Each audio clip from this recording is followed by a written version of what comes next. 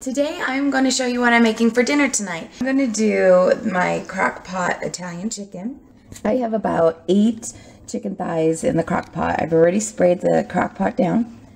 And now I have a packet of, it's from Kroger, Salad Magic Zesty Italian.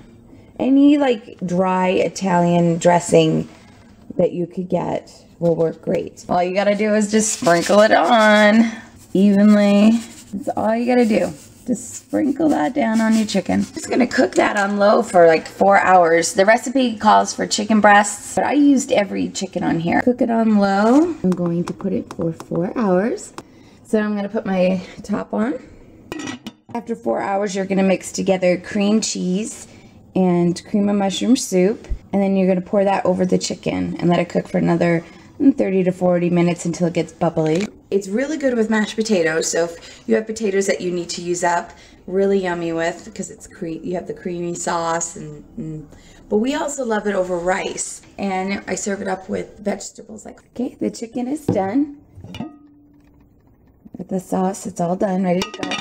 So I mashed up some potatoes, and I parboiled some green beans. Now I'm going to saute the green beans, and they're really yummy. We love them this way. I'm going to put some olive oil in the pan. Turn the heat on. So we're going to get this oil heated. Okay, I put some minced garlic in.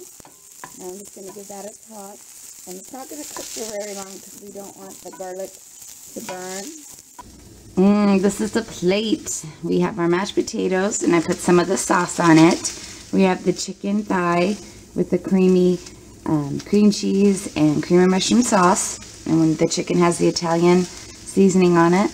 And our sauteed green beans with garlic.